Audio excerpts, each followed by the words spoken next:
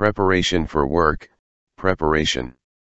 Wheeled loading shovels are mostly used to both extract materials from a stockpile or bank, and to load vehicles in a safe and efficient manner. As with all plant, correct and proper preparation is essential to ensure that the loading shovel will work safely and efficiently.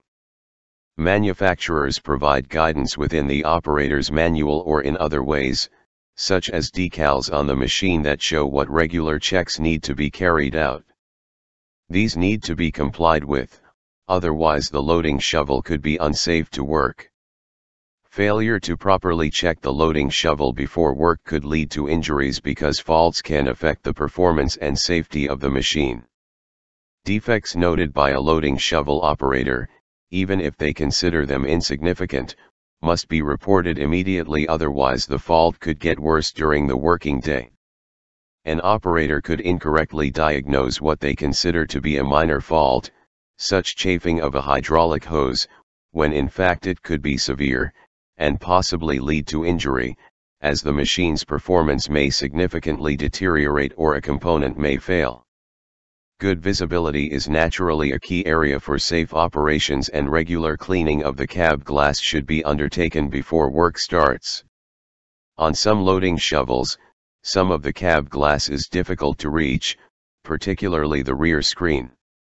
Before attempting to clean any glass, the task needs to be planned and controlled so that any potential fall from height can be avoided or minimized. Control measures could include the use of proper guardrail-equipped access steps. This also applies when checking the machine for work, as some checks may require the operator to climb onto parts of the machine, such as the loader arms or wheels, and again they could slip or fall. Occasionally, there is a need to change a bucket or fit another attachment, and quick hitch type couplers are fitted on some loading shovels.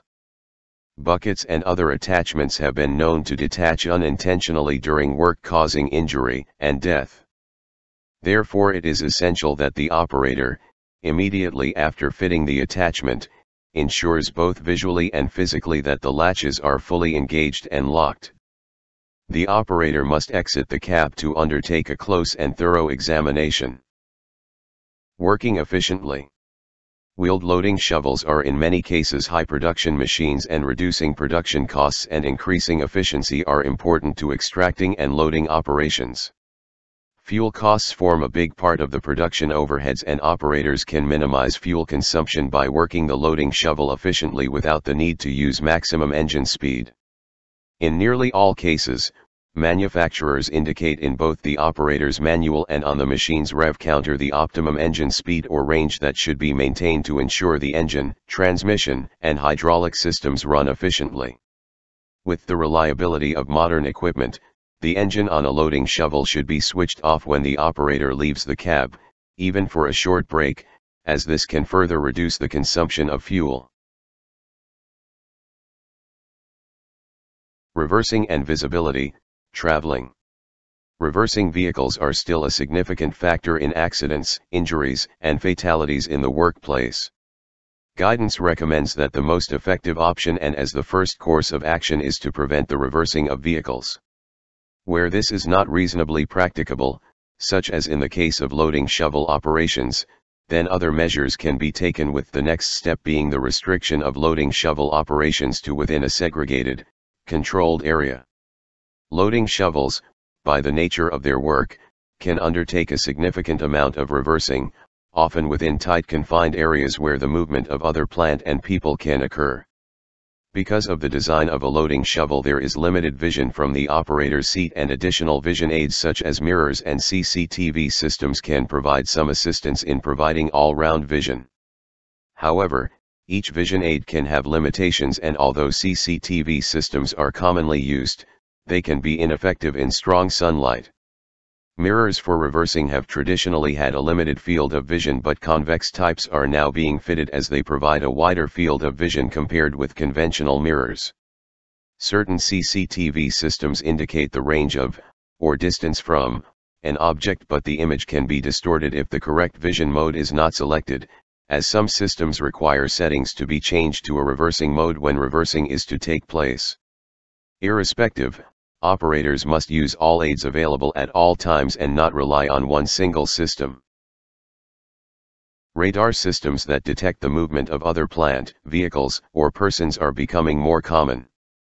Most systems allow the sensitivity to be adjusted, but in confined or congested areas often operators excessively reduce the sensitivity in order to avoid false readings from objects outside the working area, so they have not picked up objects or structures directly behind the machine. Operators need to follow the radar system's manufacturer's recommendations for adjusting radar sensitivity and again not rely on one type of visual or electronic aid. Fitting of oversized bucket has caused accidents, because it not only affects stability when the loading shovel is loaded, but has severely restricted the vision of the operator, causing them to strike other machines or structures.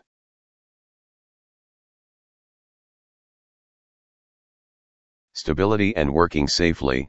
Stability. As loading shovels can travel and work in congested areas where other vehicles and pedestrians are moving, the planning of any travel routes needs to take into account pedestrian movement.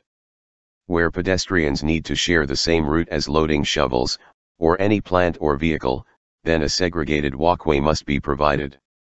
Signs warning of plant movements are not a sufficient alternative, only an addition. Planning should also take into account changes to the ground surface, particularly in wet weather, as both the travel routes and work area can become slippery and firm ground turn into soft ground. High production rates means that operators may, after discharging a load into a vehicle body, reverse and turn at the same time whilst lowering the bucket. Overturns of loading shovels have occurred because the center of gravity has exceeded safe margins due to the raised bucket and turning action. The loading shovel should be traveled with the front bucker in the lowered position. Driving with a raised front bucket, particularly on inclines and uneven terrain, can cause the machine's center of gravity to be raised, and if it exceeds the wheel track, the distance between each set of wheels, can cause the machine to overturn laterally, sideways.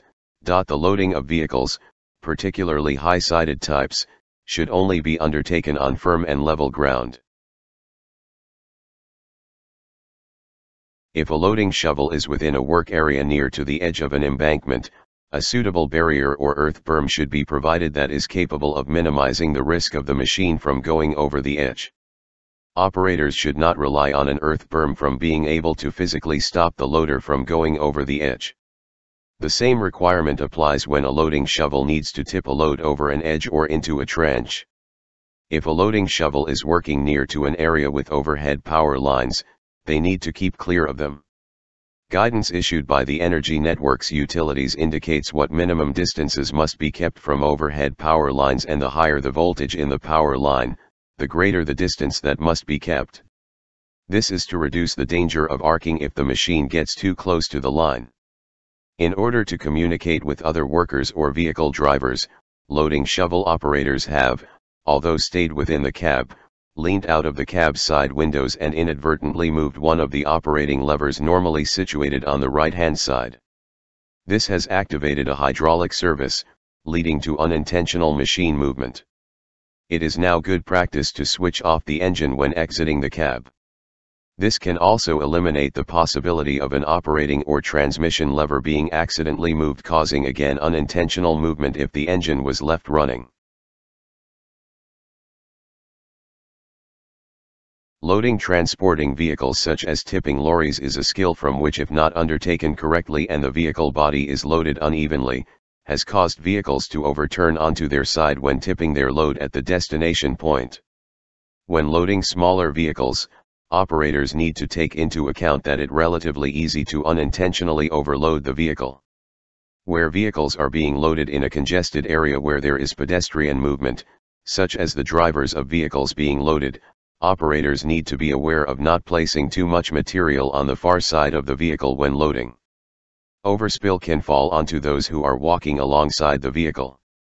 All loading shovels are fitted with a rollover protective structure, ROPS, either the cab itself or an additional overhead bar. If the loading shovel does roll over onto its side, the ROPS frame can minimize, but not eliminate injuries to an operator providing the seat belt is being worn. Where a loading shovel is working on and around inclines and gradients, the correct direction of travel must be determined, as recommended by the loading shovel manufacturer, before traveling up or down a gradient. In most cases, the principle is that a loaded machine drives up a slope but reverses down whilst an unladen machine reverses up a slope but drives down. If the operator decides to tip a load whilst the machine is facing downhill on a slope, they need to be aware that the machine is less stable, as the center of gravity has moved towards the front of the machine.